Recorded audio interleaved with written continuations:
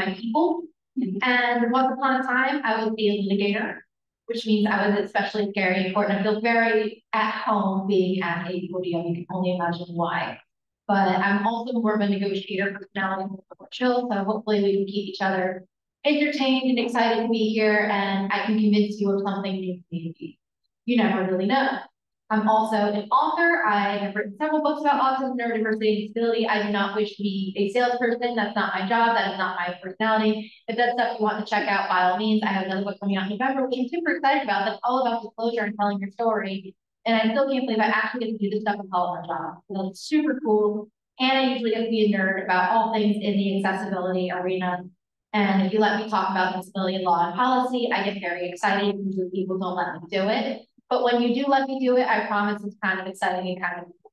So I do want to talk about access. I know that we have people joining us on Zoom. So for our Zoom folks, I want you to know that I take inclusivity seriously, and I also take it seriously for our people in person. So access is a team sport. We do this together. When I say that access is a team sport, we do this together, what I'm really getting at is that it's not up to me, and it's not up to Illinois State University or our wonderful host to decide whether or not today is accessible for you or overall. So what you should have available to you is captions and transcript for our Zoom folks. I can figure out how to turn it on the PowerPoint, actually, if that is something that is of service to our in-person folks. If you are joining us online or whatnot as well, we are recording, I believe. Yes, we are. That is official. So you can come watch this back. If you think I talk too fast, or you go, wait, I don't have time, I gotta get up. As far as our in-person folks, I know that y'all are seated at these nice long tables. I understand that for some of you, that is probably virtual sensory hell, or you just cannot sit still. If that is you, please feel free to get up. Go do a little happy dance. Go fidget. I was definitely up there in the panel, definitely banging my fingernails against the lectern, getting a little bit of unsolicited ASMR because it made me feel better, and I wanted to hear some sound because I felt like I needed something other than to listen and focus on the sound of people's voices. Please do what makes things successful to you. I also fidget a lot. I wear rings just to fidget a lot too. So sometimes behind the lectern, you can't tell, but I'm also doing what makes today accessible for me. Go get food, go get things, do whatever you gotta do. I trust you. If you do feel the need to leave the room, I am not going to be offended. I understand that some of us cannot sit still.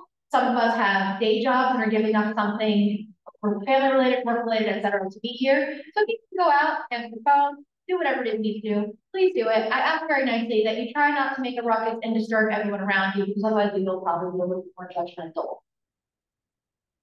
As for slides, happy to provide them to you, happy to make sure that they are in an accessible format. What that means, we have alt text and reader accessibility. So any pictures that you see are going to have a little image description that help our blind and low vision folks. If you want to know what alt text is in real life and you were curious what any of this stuff means, if you took a picture of my face, you would get a readout that perhaps read something like, Haley is a white woman with red hair and bangs, she's wearing red lipstick, a gray sweater with stuff on it. I don't know. I don't even know how to describe my own sweater. I'm sorry, guys. But you get the idea. It's enough that someone who is blind or low vision or joining us over the phone would know that, oh, they're a new person and this is what she looks like. Let's jump right into our discussion today. We did talk about neurodivergence throughout the panel, and I know not everybody has been familiar with the term neurodiversity, so let's do a little bit of level setting to get our day started. So neurodiversity as a whole is referring to our different brains. We are a neurodiverse group of humans in this room, whether you are joining us in person or online. And all of our differences are to be recognized and respected as any other human variation. So the way that you process the world around you, and even today, is very different than the way I process it, and the way that your friends, neighbors, colleagues, and loved ones are also processing the world around you. Case in point, when we were in the main ballroom, I bet most of you didn't notice just how bright and obnoxious some of that lighting was. I certainly didn't be up at the lectern there, and I couldn't really say anything, but I was just like, oh my God, this lighting is whack. Meanwhile, the rest of you are probably like, everything's fine, you know, taking notes, texting friends, doing whatever you're doing.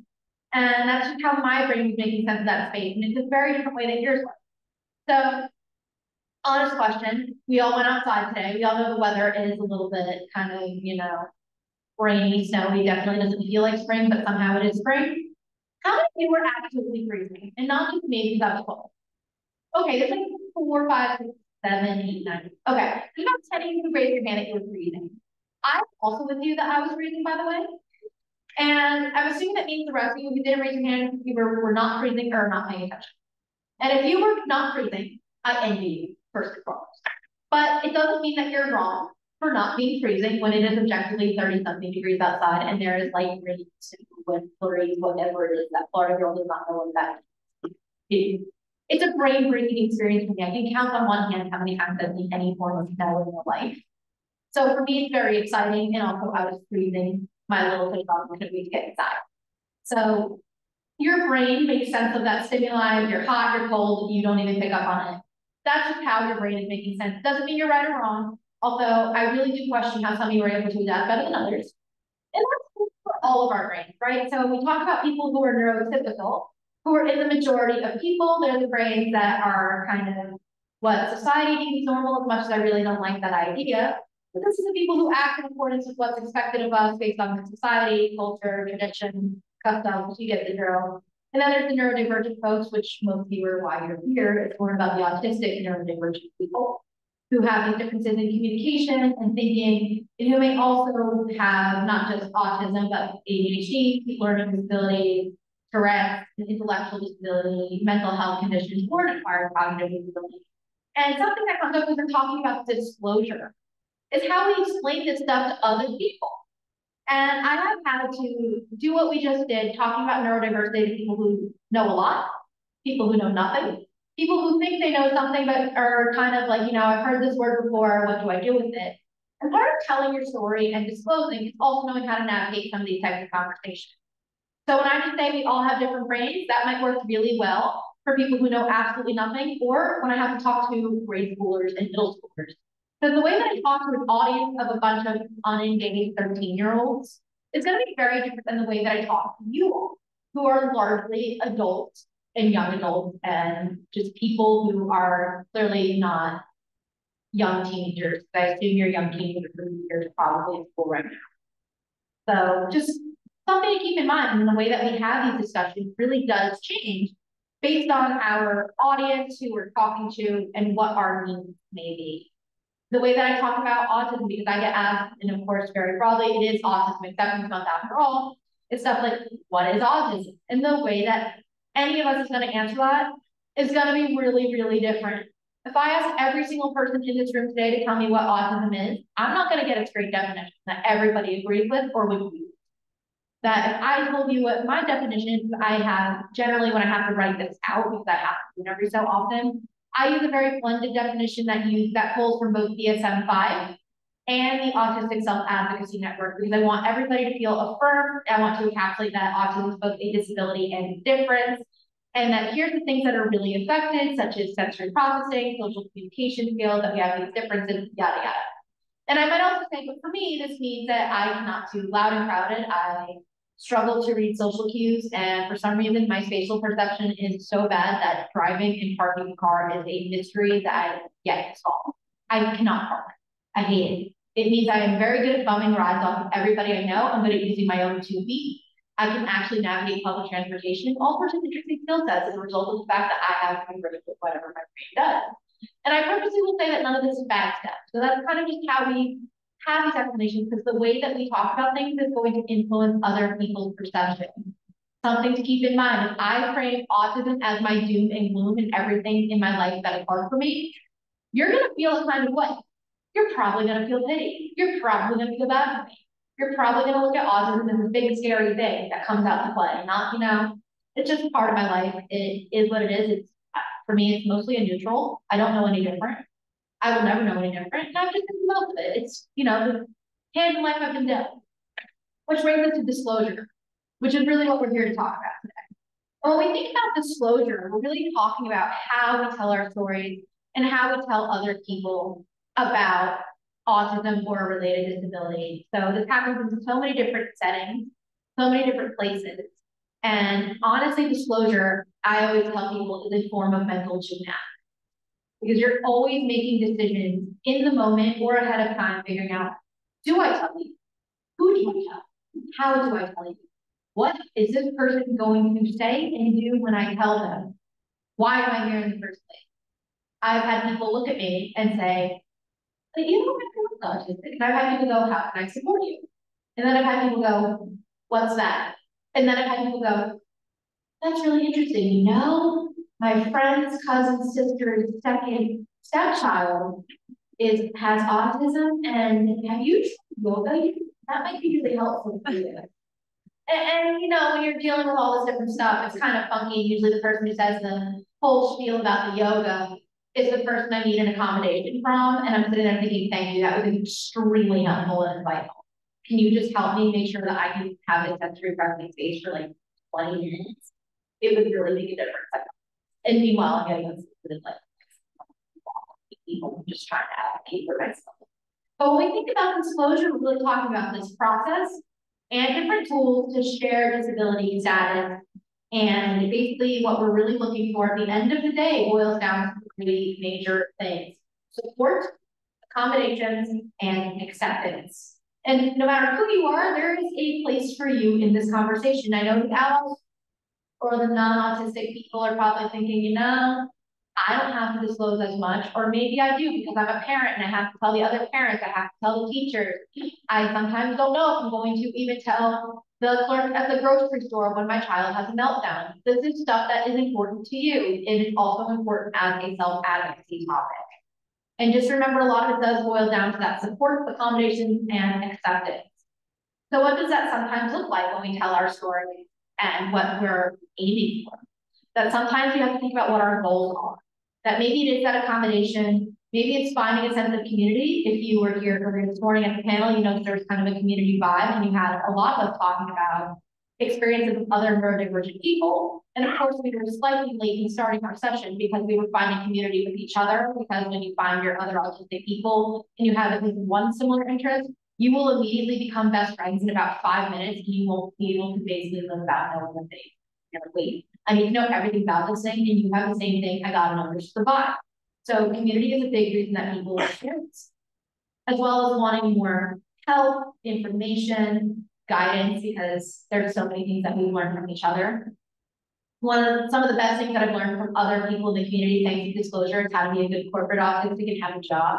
These are certain life hacks that you will learn thanks to other people, how to not burn out and how to put up with some of the ridiculous stuff that people.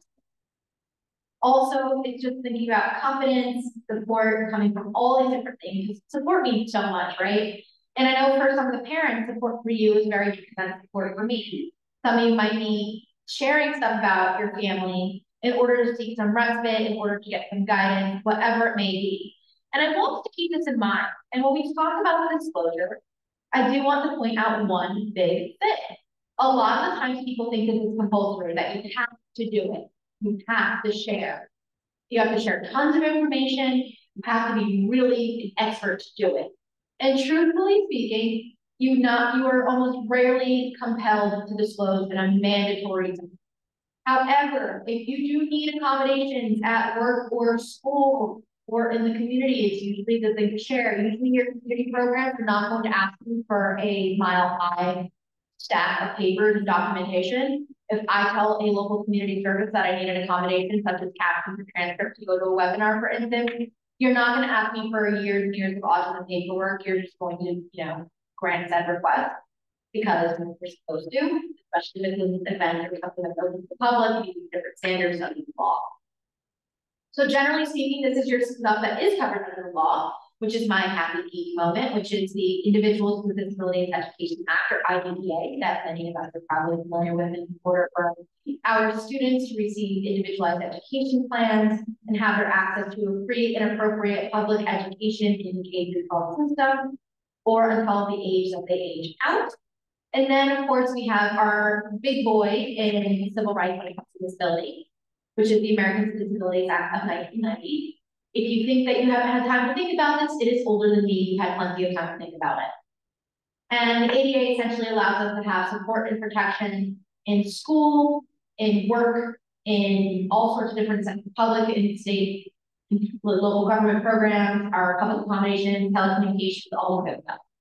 I feel like I just ran through that super quick. My brain is talking faster than I know.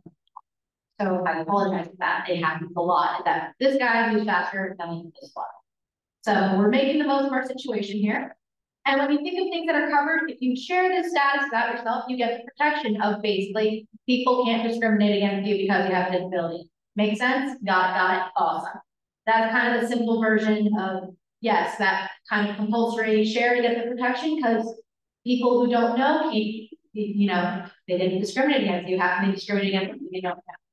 So you kind of want that protection. I know lots of people, especially in the workforce, that in work, especially, and we'll talk about this a little bit, you are entitled to accommodation because you are a person with a disability. I know some people have very varied views on autism as a disability versus a difference, but under your civil rights, it is indeed a disability. So kind of something to keep in mind. And all of our situations look different. Every situation I've ever been in and how I disclose is very, very different. And I say this because I have disclosed so many times in my life. I've done it at school, I've done it with teachers, I've done it with peers, I've done it on admissions essays and applications, I've done it with job interviews, I've had to somewhat disclose on my resume because I can't talk about the work I've done without you going, oh, by the way, she's definitely autistic. Why is she so involved in autism stuff? I have had to have the awkward conversation on our first date. I have had to do all the things when it comes to this. It's very fun and it's also very stressful. So just a little bit of stuff to be thinking about when we're going through this, why I like to bring you back to this idea of mental gymnastics. It's a lot of adapting and sometimes on the fly. And not only that, you're accounting for what the other person may or may not do. So we're going to go through certain things that are really great and certain ideas, and also for our different types of audience folks here. So I know we have family members here. I'm going to take a quick informal poll. We have our parents, family members who want to learn more in our audience. Okay, we have a couple of you. We're grateful. And of course, they're all hiding in the back. I don't judge. I promise. I just think it's funny y'all are in the back. It's like a pattern. I'm probably autistic brain loves patterns. There's a pattern in the fact that all the family members are back. So usually I get asked, who do I share this with and what do I share?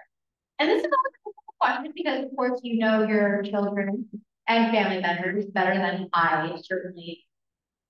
I do not come here to tell you what to do, but I always tell people very nicely to consider balancing your interests along with theirs. This is especially true if you spend a lot of time on the internet.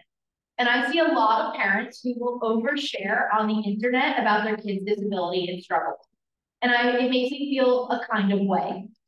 It makes me feel really strange when I see parents who are sharing about their 10-year-old and they are sharing oh, Johnny had a meltdown at school today, or oh, and of course there's an accompanying video. Or Mary got her first period, and it's like, did Mary consent to this? Is this in her best interest?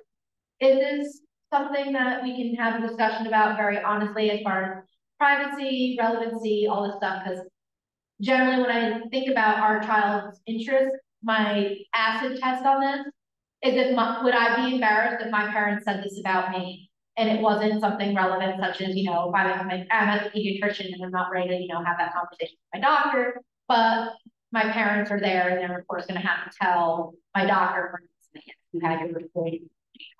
It makes sense versus telling the internet in the name of awareness. So just a couple things there. And also, if you're someone who spends a lot of time on the internet, we can have a whole discussion all about the internet, which sometimes we get dragged into. I also want us to think about when we share and who we share with, our relationship with who we're talking to. That our relationship with other family members, of course, we're going to share this type of stuff.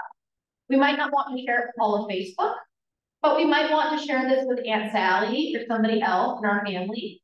We might want to tell them about what's going on, why autism is part of things, what's going on as far as our child, our sibling, our loved ones, whoever.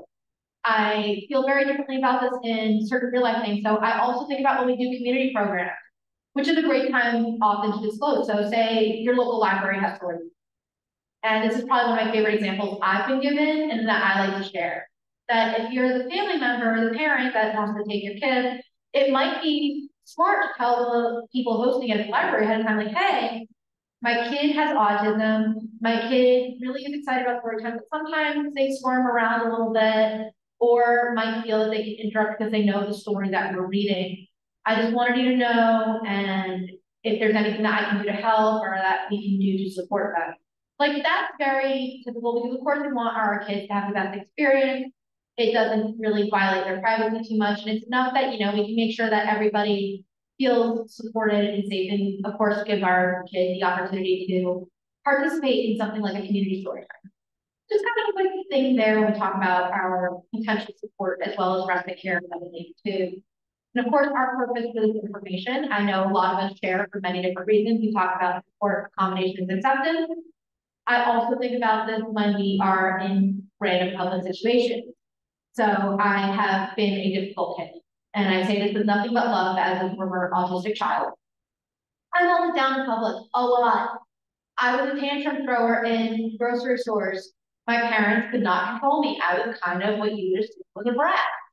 And as this kid, sometimes my parents had to say, hey, it's not that we can't control her or that she's misbehaving, but she's overwhelmed because she loves me. That might have been relevant in the moment. And I think about this purpose of sharing thing very much so. And of course, we also have our consent thing when it comes to things like the internet or as our children age, because sometimes when you're an adolescent or teenager, you probably get embarrassed with the things that your parents say about you. It's probably happened to every single person in this room. In fact, there's a good chance your parents still embarrassed you. And they mean it, and of course they love you, and that's why they do it, and they don't realize that they're embarrassing, but everybody's parents are embarrassing to some extent. That's, you know, just part of the course. And of course, this brings a whole other conversation into disclosure, is talking to your autistic children or family members about autism. And there's so many reasons, because probably the thing that kills me the most that I experience is people who don't have this conversation. Is that they don't really want to, or they don't really know how to, so they just avoid it entirely. And knowing you're autistic as a young person is such a powerful thing, that not only do you understand something about yourself, and your life suddenly might make sense if you have access to the information. Like, oh my God, I'm not weird. This is why my brain does what it does. And also to recognize your own strength and different awareness and self-esteem building. I also talk about this in self-advocacy. You heard from most of our lived experience panel today that almost everyone was diagnosed a little bit later, with the exception of M, who was diagnosed at 14, and how those experiences shaped the support and advocacy skills they were building. So building self-advocacy skills as an adult is a little bit different than getting the building blocks when you're young. So I started really getting the building blocks at 9, 10 years old, being included in 504 and IEP meeting, being able to share what my goals were with my teachers.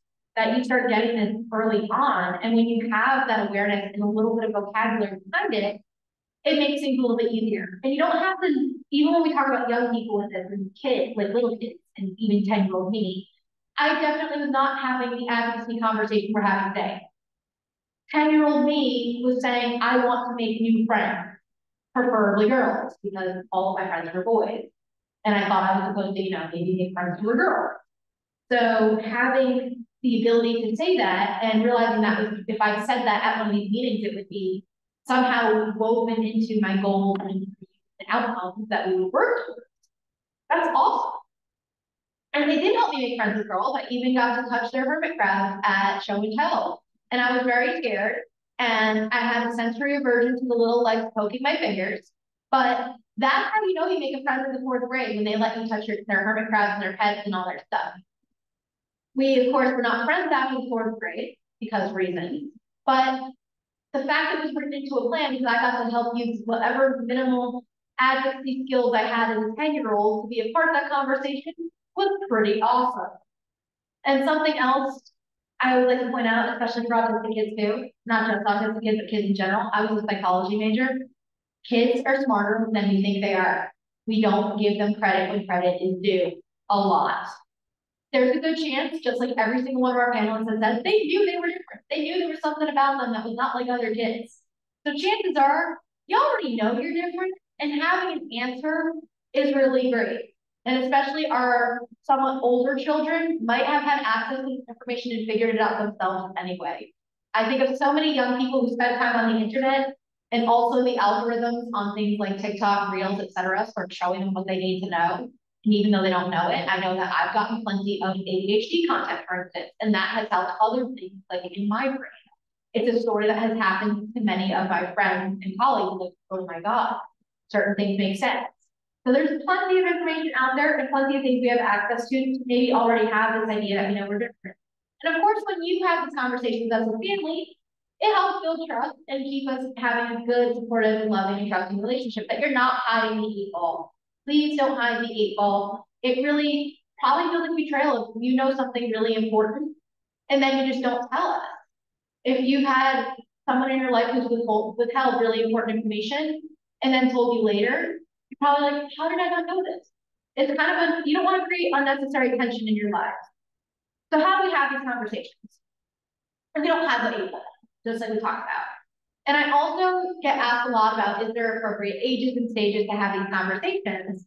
And the answer is no. There's no perfect age. So I was 9. It was awesome when I got told. It worked well for me. We're going to talk about that in a moment. And I would say use language that's appropriate based on someone's maturity, understanding, things like that. And this goes for everybody. Just use something that's appropriate. And try to be as accurate as possible and assume that people are smarter and competent and can learn. So I do this even with my employers. I do this with friends, is I want to be accurate in what I'm sharing. I want to also assume that they are open-minded, willing to learn, and are able to. Not because perhaps they have an intellectual disability or are mentally verbal that they won't understand something. And also just having disability be a normal part of the human experience in your house, that it's not something that you gawk at and stare in public. I thankfully grew up with a very familiar attitude on this. So my grandmother had multiple sclerosis. My mom has a physical disability and is also neurodivergent. The disability was not really some big surprise in my life. Looking back on it, I'm like, wow, everything kind of checked out. No wonder I had a really affirming childhood. No wonder I understand things that some of my peers just never did, because I was around disability in the whole time. Even though I didn't understand disability community and disability rights, I didn't understand how much people would make into it. I still had an idea of what it was like that I wasn't, what's wrong with that person when I was out in public.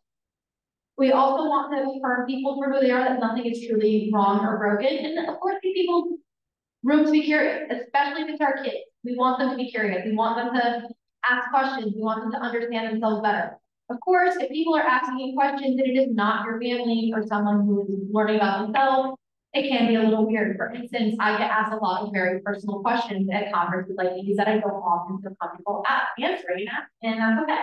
So I have been at podium having a conversation like this with y'all, and somebody will come up to me at the end and they will ask about my sex, which is, not related to this whatsoever, but just because they want to know and they're curious about how autism affects that. Or they will know that I went to law school and they'll ask me what my LSAT score is, which I probably would not ask another person what their LSAT score is. That's not like it's that relevant, or past that phase of your life. I don't know what any of the lawyers I practice with LSAT scores are, nor do I wish to know.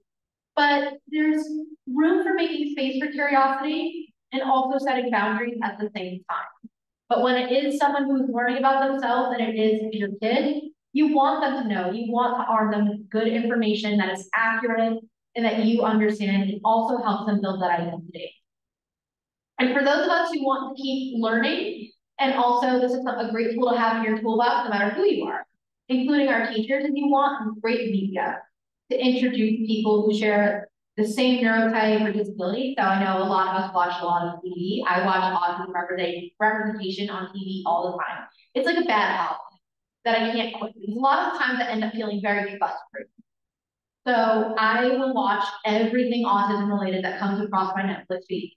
You bet I have watched every season of Love on the Spectrum, Atypical, Extraordinary, you name it, I've probably watched it. And I have also wanted to scream into the void watching Rain Man that continues not to age very well. I watch all this stuff, and every time great books come out, I will buy them. I will read them. Sometimes the publishers are really nice and even send me free copies. So I love media, and I also love media of all ages and stages. Some of the best teaching tools that I have in my toolbox are picture books. I don't care that I am 30 years old.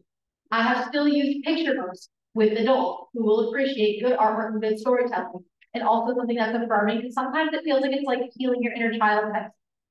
So one of my favorite, one of these things that I've used that has made other people feel affirmed to understand better, is there was a book called like All Cats Are on the Autism Spectrum, and I loved it so much that when the second edition came out, the author asked me to write a report, which was like the key moment of my life, and definitely the equivalent of like an Olympic gold medal for me. So it was very cool, and it was something that felt very affirming, very awesome, lots of cool stuff out there. I can give you book recommendations all day long, or just media recommendations, kind of nerd about it. And also, if you have autistic people in your life, please have more of us. We are also friends. We're funny. We're loyal, and we have a lot to say to you. And also, it's really great. It's the one thing I wish I had more of growing up is more autistic people around me to learn from, especially if like my family members are friends with other autistic people. It would have just made sense. And I say this because I have a lot of friends now who are parents and siblings and all this, and we learn from each other, not just about the autistic experience, but just people. And I think that's very, very awesome. Which also brings us to how we have these conversations in our own lives. So I want to talk about self-advocacy for just a little bit. I know we talked about it a lot this morning, but when we talk about self-advocacy even further, I want to think about how disclosure is sometimes messy, and that we do this is a personal thing, which is why we want to learn about it. We want to help other people. We want to help ourselves. We want to be accepted and get accommodations for what have you at work. We want to improve on our family and romantic and friend relationships. And of course, there's also the whole big can of worms about school. We can talk about disclosure and advocacy at school all day long when it comes to who can be your IEP meeting, what is your right? Let's talk about due process. So thankfully, I'm not a special education attorney. I am not the person to ask those questions to, although I could probably research it and give you some good answers. I do not wish to be that person. I went into healthcare litigation because I didn't have to deal with people. I got to deal with corporations and I didn't care what they did after 5 o'clock. I will happily give you guys what I can, but I also do not wish to get too involved in I will feel all the things and I get empathy overload. So let's talk about disclosure for just a minute, because some of us are thinking, I don't want to ever do this. And like we talked about, it's not compulsory. And if you don't choose to do it, it doesn't make things less valid. And you probably know autistic people in your lives who have never disclosed, will never disclose, or don't even know they're autistic in the first place. We want to give grace to those people too. And there's many reasons people don't share. And here's just some of them as a whole. Is that we have that people are afraid of being perceived as less than or weak. This is especially true for certain people based on other minority characteristics, your age. I was always afraid of it when I was in law practice because I didn't want opposing counsel to find a reason to think I was less competent at my job. Is that if they looked at me as, oh, she's autistic, that's why she was the deadline, she's not professional, she's not fit to practice. I didn't want to say that stuff. And that's the fact that my argument might have sucked. Don't attack me as a person. Not cool. All is fair in litigation, except, you know, the ad hominem, you're a bad person stuff. There's a reason we have a couple of ethical and professional standards. But ableism kind of can draw the line there, or maybe perhaps not. Some of us also have had the thing where we disclose and people can be a little too nice in their quest to be nice to us. And then they basically give you special treatment. You're essentially the adult version of the teacher's pet. And when you are the adult version of the teacher's pet, your peers don't like you. It makes life a little bit harder. I've been the adult version of the teacher's pet. So when I first disclosed in my first job, everybody was really accommodating and really accepting. I was in a traditional law firm. And usually, if you've been in a traditional law firm structure, the partners, the people that are the shareholders, the really busy ones, are the ones billing way more money than everybody else. And they're usually too busy to even answer a simple question. For me, I got taken out to lunch. And I got taken out not just to lunch, I got taken out to the fancy steakhouse, including dessert. I got the whole 9 yards. You couldn't get these people to answer a question for 30 seconds. Me, I got the hour and a half lunch at the fancy steakhouse. No other associates in my office ever got that, ever. Needless to say, when lunch would come once a month, the side eye that I would receive, the amount of stuff I'm sure people said behind my back was real. And personally, I was very happy to have a fancy steakhouse. I was very happy, especially because the dessert menu was fantastic. And they had a homemade Oreo ice cream with the magic shell hard chocolate sauce. That was fantastic. I truly miss it. It was one of the best disability perks of the job. And I say this with love because there are a couple of times in your life when you do disclose, you get perks. That was one of the perks. The other perk that you get is, of course, Disney theme parks and advanced reservations. And then everybody wants to be your best friend because if they're on your reservation, they get to take advantage of your disability. So that is when disclosing is genuinely your favorite no matter what you do. That is my exception to the rule on all of this stuff, as someone who enjoys theme parks and Disney. moving right along with our special treatment thing, of course, you just want to be treated like everybody else. You want people to accommodate you, but also do it within reason to the point that you're not giving everybody else a reason to hate you, or that you are going out of your way to make things basically roll out the red carpet of things that were not asked for and not needed. I did not request any fancy steak lunches. I just wanted to be able to wear my headphones and turn off my fluorescent lights in the office. Nothing special that would cost them anything. Nothing that would have been too out of the ordinary, except, you know, I think everybody definitely made fun of my little back cave because I would always shut the lights off and it'd be like a little gremlin in the desk with no lights. So, but that was what made it sensory friendly and accessible for yours truly. There's also this idea of internalized ableism. We did not really talk about ableism today, but kind of just for quick cliff notes here is ableism is your different biases, stereotypes, and prejudices against people with disabilities in the way that we treat them negatively. When this is internalized, it is what happens when you begin to believe all of the stereotypes, negatives, etc., about your disability. For instance, I am very bad at asking for help. And I know a lot of us are talking about self-advocacy and seeking support and seeking accommodation. I'm very good at telling you to seek accommodation and support. I'm horrible about it for myself. And that's because of internalized ableism. I think if I am asking for support, I am burdening somebody else. That it is too much, that I'm going to put them out, they're not going to want to help me, they're going to dislike me for it. Internalized ableism to me looks like many different things, but that's kind of how it shows up in disclosure. Other ways that it shows up is I think that I'm not good enough. I think that I have to do all the things to get the same respect. It is exhausting. I have been working through this my entire life. There's also, of course, our stereotypes and potential for discrimination if you disclose, because the wrong person, even though you disclose, you probably have some legal protection. Retaliation does happen. People will treat you differently. They might not assign you the same amount of work. They might purposely diminish your responsibility, find a way to eventually get rid of you. All sorts of stuff they're, you know, not supposed to do. And of course, happens, unfortunately, as evidenced by some of the people that show up in my inbox asking for support on this stuff. Yeah, I never did. And then there's, of course, concerns with different licensing, professionalism, and other things for our adults. So how do we have this conversation? That's what we really want, right? We want to know how to have these conversations. And the biggest thing, of course, is like telling any good story, knowing what your goal is and how you do it is going to influence how other people react.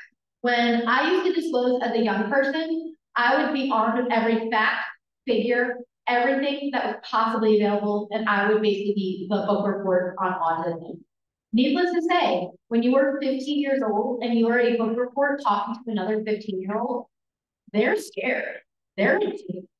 The first time I did this, one of my friends stopped, looked at me, and went, "So are you gonna die soon with this terminal?" Like, that's how serious I was, because I didn't know how to have a conversation in a way that I was just thinking, look, I just want to know that there's a reason I just totally don't get them. And that you need to kind of translate things, sort of like a Martian effect, you know? And instead, she thought I had a terminal illness and was basically giving her the equivalent of biocancer. So maybe not the best approach that it could be taken. So what I've learned is how I tell my story, or even to say I'm autistic, is going to influence how other people are going to treat that information. Which is why if I'm talking to my friends or someone I haven't really spent a lot of time talking to this about, I will be very, very, I will just mention something in passing, and sometimes it's just really funny. One time we were at a conference like this, I was a friend of mine, and they had these giant crystal chandeliers in the ballroom, and I was leaving them telling the whole story, like, am I the only one who can't stop staring at the crystal chandelier? It's like a sensory version of bliss. Because it was so much fun to look at. That I had no clue what was going on up here. My eyeballs were just there in space at this Marriott chandelier. I remember this very vividly. And it was one of those things that it was the moment that they understood. So that made sense. And then it was like, oh yeah, that's because you like sensory stuff, right? And bingo, super easy disclosure, not really a lot to say. And I wanted to think about what those goals are, what those who, when, where, what, whys are, and how to tell the stories. Sometimes it's just, hey, I want you to know that sometimes X can be difficult for me because I'm autistic. The end. Okay. And when I say it like that, someone's usually pretty cool about it. which is why most people know don't put me in very loud and very crowded spaces. And usually people are good about this. They should be at least.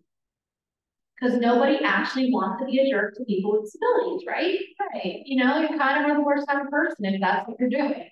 But if something's mean or unreceptive, it doesn't mean that you did something wrong. It doesn't mean that you told the story the wrong way, which is so easy to think that maybe we didn't share enough context, maybe we didn't say enough, maybe we should have just never said anything. Truthfully, there's people who just simply aren't going to understand. That some people are closed-minded, some people do not know what it's like to have a life experience that's different than yours as a family member, you as an autistic or neurodivergent individual, what have you. And honestly, some people, it's really good that they show themselves for what they are right away, rather than you have to find out later. But you will find your people. I love when people show their bias. I love when they show me that they're not going to be accepting. I love when they show me they're not someone I want to be around. I've had people say some of the darndest things when I've disclosed, and it has made my life infinitely better because I knew not to waste my time or energy. This has been true with dating, this has been true with friends, and this has been true with really basic questions in job interviews because, you know, jobs are kind of a two-way street, sort of like Tinder, and trying to both swipe right on each other and agree that they want you and you want them. So it makes it really easy when I know that they don't want me or I don't want them. All of these things are making a difference. So if someone is mean or unreceptive, it really actually is to your benefit, I promise. It saves you a lot of time and energy to find out they secretly can't stand you. So let's talk about people. Because I know that's something that people ask a lot about and something we talk about with our adults. Is when we think about how to best disclose, there's kind of two main schools of thought here. There's people who will never actually say anything, but want to say something, or trying to get support, but really don't want to use any language or labeling. This is really great if you are self-diagnosed, by the way, or you are trying to figure it out. And there are many, and I know self-diagnosis is something that comes up a lot here. I am from the camp that this is a valid thing. There are many reasons someone may not get a diagnosis. Maybe it is a point in their life that it's not so relevant, it's expensive, it's hard to find a good provider, you live somewhere rural, you can go to, you're multiply marginalized, we can go down a lot of people don't always see good information. And sometimes people will hint at this information, but you can't really confirm or deny it, nor is it your job to confirm or deny it. So someone might mention that they're a member of a disability affinity group. So you might mention that you were, if you were in college, for instance, you were a past chapter president of, you know, your local autism organization, whatever. Okay, cool, got it. You probably have some kind of connection to this cause. Or you do what I do and you ask for support very vaguely, which is something that honestly benefits everybody, not just the neurodivergent disabled people around you. If you want to ask for support from your own colleagues, friends, whoever, trust me, it's like a lifesaver. It's like the best thing I ever advocated. And I got really good at saying, you know, it's really helpful, or it was really great when you did this. And people will do the thing because you said it nicely. They're good at something. If I say, you know, it was really helpful when you explained the details of where we're going, so then I knew what to expect. And then people know to just explain details and share more information than they normally would. They don't need to know why, but usually it just means we're being better communicators. And I know that always sounds really kind of silly. I'm like to be a better communicator with everybody, but it goes a long way. And also one of those soft disclosure strategies. I do this a lot with people I work with, and they'll be like, can you just send me a follow-up and email within 48 hours? And I would think there's a good chance mentally I forgot about you, or I mentally responded to you and I absolutely never did that because my brain got this. But I don't have to tell you about this. You will just send me a follow-up and go, oh my God, you asked me for a follow-up. I'm not going to annoy the living daylights out of you. Amazing. And as for actual concrete hard disclosure, someone mentions they have a disability, usually in their professional life. They will just come out and say it. You can tell by observing them if it's a physical disability. They will describe it somewhere else. I do this a lot because of my work. That I will describe that what the autistic experience is or what it's done for me because I'm the author of this, I'm a self-advocate, blah, blah, blah. Or, you know, somebody actually requests an accommodation because you have to be a qualified individual with a disability in order to get accommodation. Makes sense. Let's talk about this a little bit more as well. Is that people have situations that they feel they absolutely have to share, and those of us who share this information as volunteers. And I think about this especially at work, and I think about this in a lot of life too, is that you have people who feel that they absolutely need an accommodation under the law. You have people who are trying to adapt and get through life as best they can, and they've been self-accommodating their entire time. I self-accommodated in school a lot. I adapted to different note-taking strategies because I'm a history course note taker, that I would buy clip notes. I would find older students to befriend and take their notes from the semester before. I was doing all these different things. So me, note-taking, good luck. I still can't take notes if I am in a professional setting. Now I know better. Instead of adapting and self-accommodating, I will just ask somebody else to send me their notes. That's it at this point. But when I couldn't self-accommodate anymore and I was struggling to adapt, there'd be a breakdown in how I was performing either academically or professionally, and therefore needed to say, hey, this is what's going on. This is also true if you do not have a disability. If you've ever been in a professional or personal setting, you're not really yourself, other people are picking up on it, you're probably going to have to share something's going on. That's especially true if you've had a major life change, such as grief, you moved, new kids, new stuff, you get the idea. There's a good chance if you are not yourself, you're going to have to say something. And also there's a change in life circumstances. People sometimes feel compelled to disclose after diagnosis, big discovery, as a need to know thing. Other people are volunteers. I volunteer this information. I have nothing to be ashamed of. I look at this as a neutral in my life if I don't know any different. And I want to take pride in my autistic identity. It is Autism Acceptance Month after all, which means I want us to be accepting, and I want to take pride in my community. We are a pretty cool, interesting, eclectic group of people. And we have a really long, storied, and amazing history, if you ask me. I also want to limit misunderstandings. I am honest to a fault. It gets me in trouble. It makes my life feel like an extended sitcom sometimes. If you have ever watched something like Seinfeld or Curb Your Enthusiasm, or like what's the deal with whatever, or some weird social grades that they're pointing out obsessively, which also probably explains why I love these music. Because it's basically like the autistic experience summed up in a neurotypical-ish way, question mark, is like, why is this person cut in line to talk to somebody else? Oh my God. And I will be very proactively honest and brutal like that. And then people think you're being kind of a jerk or smart aleck. Or if you ask me my opinion on something, if you ask me how I like your shirt and I don't like it, I will tell you. It has gotten me in many arguments with my friends and even past partners. It's just part of life. And also some of us view neurodiversity and disability as a strength, which is super, super awesome. And want you to know that. We want you to be accepting and also play up our strengths and give us the room to do that. So some of you as well are not just allies, your friends, your family, your teachers, and sometimes people will just share stuff with you. Or that you're thinking, where is my room to do this? And what I want you to know is figure out why people are sharing information with you. Why is a family, a individual telling you they're autistic or not? Is it a fun fact? Is it being transparent? Are they requesting accommodations? Where in that support, acceptance, kind of an accommodation mindset, which bucket do they fall into? And then what do you do? And of course, what I always usually do when someone shares this, I thank them. Because there's a certain level of bravery and vulnerability that comes into telling your story or sharing something that you know people might not react positively to. And the other thing that I do, and I've learned this from many friends, not everybody tells everybody that they're autistic or that their family members are. There's some people I feel more comfortable with than others, most of us. So what I would do at work, whenever people would tell me things, I was also an adjunct professor for a brief time. I taught 3 semesters of undergrad. And when I taught undergrad, I, of course, always have undergraduate facilities. And I would ask them if anybody else on campus knew. Because sometimes, you know, I would talk to the other professors and sometimes we shared the same student.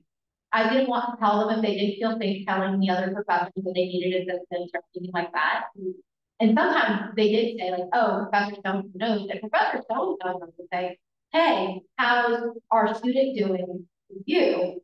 Is there something that I should know or can be doing better? Because we wanted to support them. We wanted them to be successful. And at the same time, if I didn't have that permission or didn't know that someone else knew, I didn't want to violate somebody's trust. So make sure to know kind of what their vibe is, and also be empathetic and listen. It takes again, a lot of bravery. It feels kind of vulnerable, and it's kind of scary to tell someone what's going on in life. So, and if you really, really don't know what to say, other than just thank you, I always tell people to say, how can I support you? It's kind of the cheat code here, because it's a way that you can figure out what their intentions are, and also figure out what concrete steps you should be taking. Because, and of course, find a way that's natural to you to say this. Maybe how can I support you is not your language, but something similar lets me know, oh, I'm struggling with sensory stuff. I don't know what to do. I am scared. I just wanted you to know. It kind of puts the ball back in someone else's court so you can figure out their intentions. Because for me, I struggle a lot with figuring out the intentions, especially because for some reason people really trust me and will overshare. And I don't know what to do with the overshare. That's why I would say thank you, how can I support you in a little bit less robotic way based on that person's sort of thing. So that's just a little bit that I want you to know when we think about how we advocate for ourselves and how we also be good at this when we're on the other side of someone advocating for us.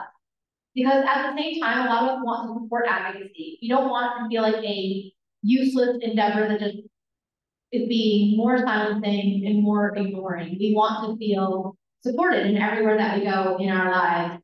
And I know we have a couple of minutes, so I want to have a couple moments to take questions, breathe. I know some of us are probably thinking about lunch and other things. If you have questions, thoughts, and feelings and want to say hello after the session, but can't find me, flag me down, or you watch the recording back, you are welcome to do so. I have my contact information available to you. And now I think it's a good time to see how everyone is thinking, feeling, take some questions, or if you're ready to go, just make a mad dash for food or move on with your day. So with that, I thank you, and I'm grateful for your time, willingness to learn, and everything in between. So thank you.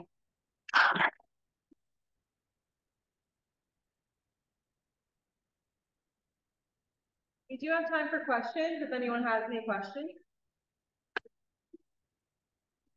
It's okay for shot. Oh wait, I did see a question in the back. Wait, should I run the mic or can you project?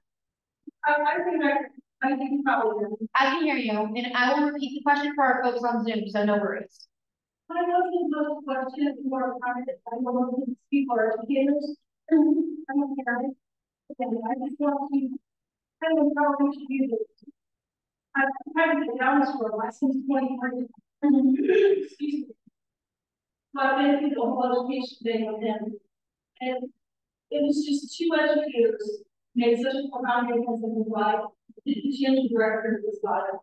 He was considering suicide in the meeting free because it was with his children. I just wanted to call you on how important you are, how effective you be. And one of the people, Nikki, who was one of the speakers here, was checking base for the Autism Society, Autism Society.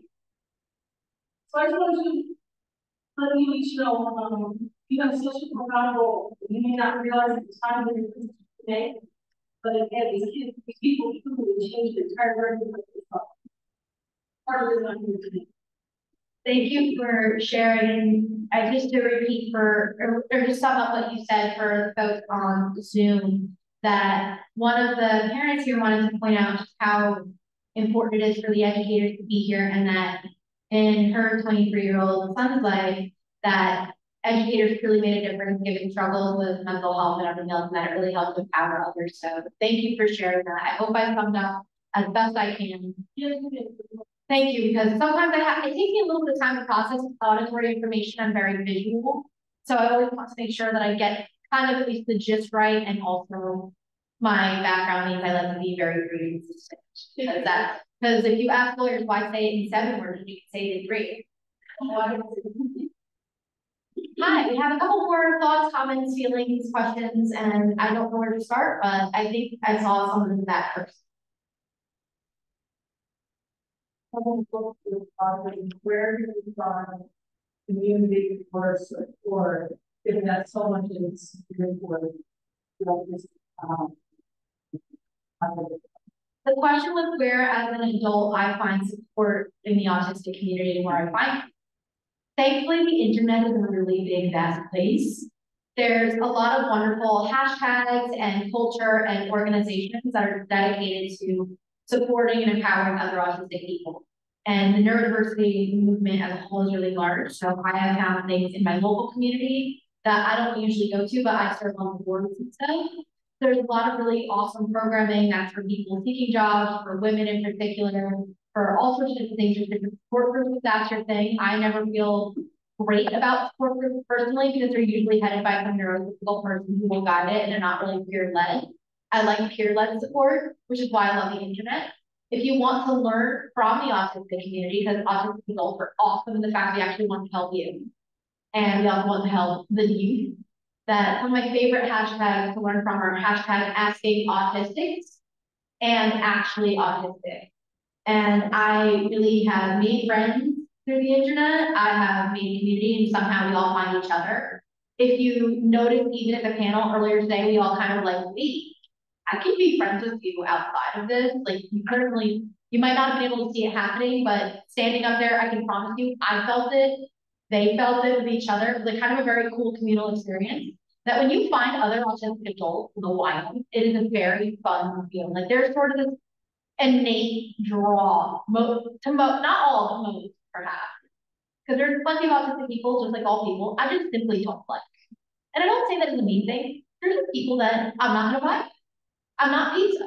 I don't please everyone. I'm not a crowd pleaser for everyone. There's people who are gonna sit here and think, Haley, you kind of sound a little bit pompous, you talk a little bit too fast, you're this, you're that. I know I'm not for everybody, and that's okay. That's people.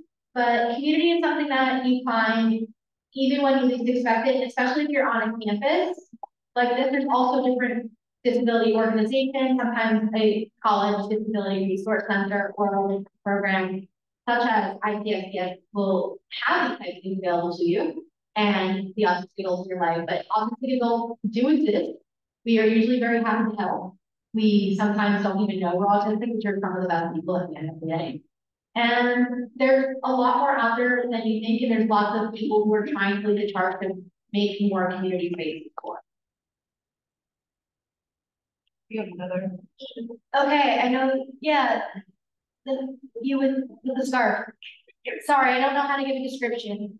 So I'm going to do with my thinking where a parent wanted to some exposure with peers because she really wanted the child to grow up with a friend that she wanted friends to understand autism and she put together a slide so that give some thought to explain what autism is and you know, frequently ask questions and it really, I think, helps them build relationships that teach us through middle school and high school. But I'm kind of wondering about what we're talking about, like the ethics of that, of some facility was that. I mean, if it worked out well and it's something the child was okay with and had that information themselves, I would probably be a lot more okay with it. I'm assuming there was a conversation before it came to you, or at least I would hope. So there's kind of feeling that I don't have until middle school.